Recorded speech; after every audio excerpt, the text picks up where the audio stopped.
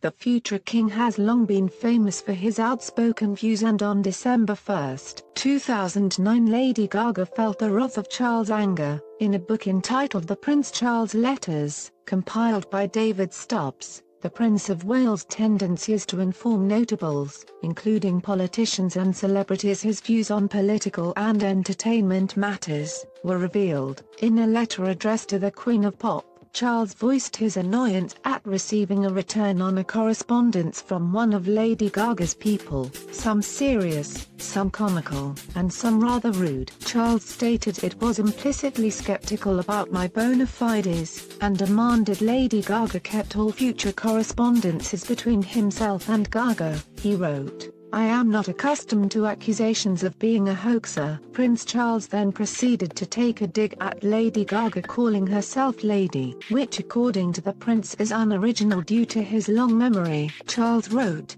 "You may think you are doing something shocking and original by subversively affecting to be a member of the nobility for entertainment purposes, but it is nothing new. You see, unlike yourself, I am what I purport to be, I am a prince." Finally, the prince felt compelled to end the letter using his full royal title, which read, "Yours His Royal Highness Prince Charles Philip Arthur George, Prince of Wales, KG, KT, GCB, OM, AK, QSO, CC, PC, ADC, Earl of Chester, Duke of Cornwall, Duke of Roth SA, Earl of Carrick, Baron of Renfrew, Lord of the Isles and Prince and Great Steward of Scotland."